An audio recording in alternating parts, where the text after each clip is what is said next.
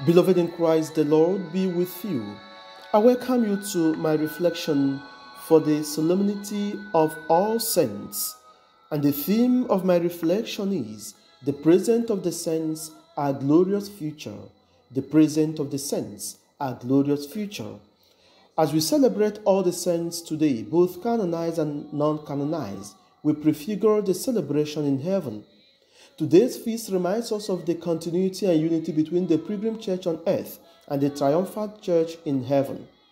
The Solemnity of All Saints is for each and every one of us an invitation and a reminder to the call to holiness of life, which is the vocation of all the baptized.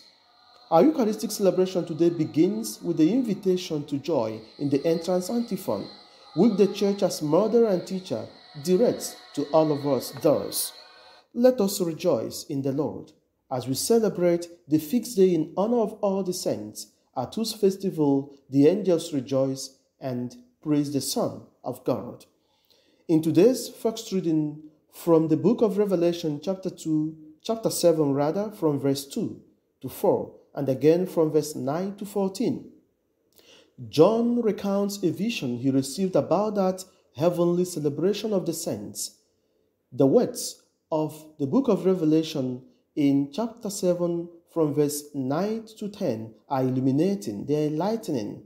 I saw a huge number, impossible to count, of people from every nation, race, tribe, and language. They were standing in front of the Lamb, dressed in white robes and holding palms in their hands.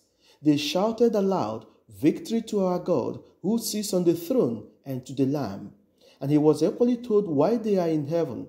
These are the people who have been through the great persecution, and they have washed their robes white again in the blood of the Lamb, as we see in Revelation chapter 7, verse 14. The saints in heaven were faithful to God despite the many hardships and persecutions they had to endure.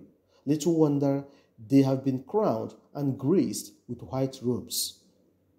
The saints won victory over trials and tribulations through their collaboration with the grace of God. St. Paul captured the efficacy of divine grace when he opined that what I am now, I am through the grace of God, as in 1 Corinthians chapter 15, verse 10. Furthermore, many a times we are confronted with the question, why do we pray through the saints? We pray through the saints because they can help us on our sojourn towards heaven, because they are already there. John saw an earlier vision when he narrated that he saw golden bowls full of incense, which are the prayers of the saints, as we see in the book of Revelation, chapter 5, verse 8. So they can intercede for us, and they do intercede for us. The prayers of the saints are powerful. A profound reflection on the gospel passage from the gospel according to Matthew, chapter 5, from verse 1 to 12, reveals that the saints are men and women of beatitudes. Little wonder at the heart of today's gospel, the word blessed was repeated for 9 good times. The beatitudes are proclaimed by Jesus in a fascinating way. The choice of the mount by Matthew for this sermon is in line with his conception of these sets of teachings as the new law, which corresponds with the old law given by Moses on Mount Sinai. For Matthew, Jesus is the new lawgiver, the second Moses. Though, for Luke, the sermon took place on the plain. Indeed, it has been often observed that the Beatitudes described the life of Christ himself, and as such, in connection to all saints, it denotes that all saints are those who manifested a Christ-like character as expressed in the Beatitudes. Be that as it may, the road to sanctity or holiness is the road of the Beatitudes. Spiritual poverty or humility and detachment from the things of this world, meekness, and the rejection of every violence, bearing pains, thirst for justice, comprehension and mercy towards one's neighbor, purity of heart, spirit of peace are the roads to holiness. And the saints we are celebrating today teach us by their exemplary life that it is a road that can be plied by all. However, we may ask a pertinent question thus: why are these categories of people proclaimed blessed by Jesus?